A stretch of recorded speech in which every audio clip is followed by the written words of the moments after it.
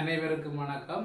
முக்கோணம் அதாவது முக்கோணி வடிவ காணியும் தூண்களும் என வருகின்ற போது எவ்வாறு விடையளிப்பதை நான் பார்ப்போம். அதாவது ஒரு பக்கத்தை தந்துவிட்டு முழு காணியினது தூண்களின் எண்ணிக்கையும் அவ்வாறே முழு தூண்களை தந்துவிட்டு ஒரு பக்கத்தையும் எவ்வாறு செய்வதென பார்ப்போம். இங்கு முக்கோண வடிவ காணி உள்ளது. ஒரு பக்கத்திலிருந்து பார்க்கின்ற போது 6 தூண்கள் தென்படுகின்றன. எனவே இங்கே 1 2 3 பக்கங்கள் உள்ளன. எனவே 3ஆல் பெருக்குவோம். முதலாவது 6ஐ 3ஆல் பெருக்குவோம். 3 பக்கங்கள் இருக்கின்றன. எனவே 3ஆல் பெருக்குவோம். 6 3 18. இனி வரும் விடை இரண்டாவது படிமுறை வரும் விடை 18னை இங்கு பொது தூண்கள் 3 சந்தி இருக்கின்றன. முக்கோணத்துக்கு 3 சந்தி இருக்கின்றன. இங்கே இருந்து பார்க்கின்ற போது இது இங்கே இருந்து பார்ப்பவருக்கு இதுவும் இங்கே இருந்து பார்ப்பவருக்கு இது பொது தூணாக இருக்கும். இங்கே இருந்து பார்ப்பவருக்கு இங்கே இருந்து பார்ப்பவருக்கு இது பொது தூண். இங்கே இருந்து பார்ப்பவருக்கு இது பொது தூண். எனவே 3 பொது தூண். எனவே 3ஐ கழிப்போம். 18 இருந்து 3ஐ கழித்தால் வரும் விடை 15. எனவே இங்கே உண்மையாக உள்ள தூண்களின் எண்ணிக்கை 15. மறுபடியும் பாருங்கள், இது ஒரு முக்கோண வடிவ காணி, அதாவது சமபக்க முக்கோண வடிவ காணி. ஒரு பக்கத்திலிருந்து 6, அடுத்த பக்கத்திலிருந்து 6, அடுத்த பக்கத்திலிருந்து 6. எனவே 6 3 18. அதாவது முதலாவது 3ஆல் பெருக்குவோம். இது முக்கோணி என்பதால் 3ஆல் பெருக்குவோம், 3ஆல் கழிப்போம்.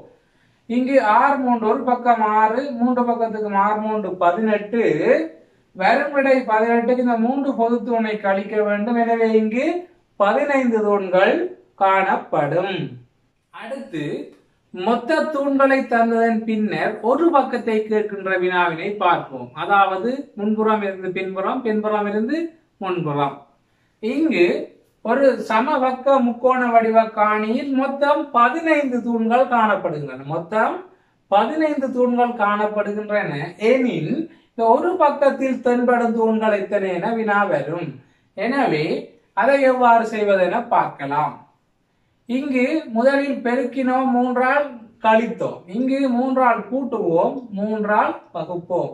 முதலில் சதுர வடிவ காணிக்கு செய்வதை போன்றே அவ்வாறு இங்கு 3 முக்கோண வடிவம் என்பதால் 3 பயன்படுத்துகின்றோம். 3 பொது தூண், 3 பக்கம். எனவே இங்கு மொத்த தூண்கள் 15. முதலாவது படிமுறை மொத்த தூண்கள் 15உடன் இந்த 3ஐ கூட்டுவோம், 18. வரும் விடையுடன் இரண்டாவது படிமுறை வரும் விடை 18உடன் இந்த 3ஐ வகுப்போம். வகுக்கின்ற போது வரும் விடை 6. 18ஐ 3ஆல் வகுத்தால் வரும் விடை 6. எனவே இங்கு ஒரு பக்கத்தில் இருந்து பார்க்கின்ற போது 6 தூண்கள் தென்படும். 6 தூண்கள் தென்படும். இங்கே 6, இங்கே 6, இங்கே 6 3 18 தூண்கள். அதில் இந்த பொது தூண்கள் 3ஐ கழிக்க வேண்டும். கழித்தால் உண்மையான தூண்கள் 15. எனவே இங்கு விடை சரியாக அமைகின்றது. இங்கு விடை சரியாக அமைகின்றது. இதனை இன்னும் ஒரு வழியில் இலகுவாக செய்யலாம். அதாவது இங்கே மொத்தமாக உள்ள தூண்கள் ஒரு பக்கத்தில் மொத்தமாக உள்ள தூண்கள் 15. அதை இந்த 3 பக்கங்களால் வகுத்து விட்டு 1ஐ கூட்டி விடலாம். 15ஐ 3 பக்கங்களால் வகுத்தால் 5, 5உடன் 1ஐ கூட்டி விட்டால் 6. அதை இலகுவாக அவ்வாறு செய்யலாம். நீங்கள் இந்த யூடியூப் சேனலை முதலாக பார்ப்பவராக இருந்தால் கீழே உள்ள சப்ஸ்கிரைப் பட்டனை அழுத்துங்கள், அருகில் உள்ள பெல் ஐக்கானையும் அழுத்துங்கள். அப்போது எனது பதிவுகளை நீங்கள் தொடர்ந்து பார்க்கக்கூடியதாக இருக்கும். நன்றி.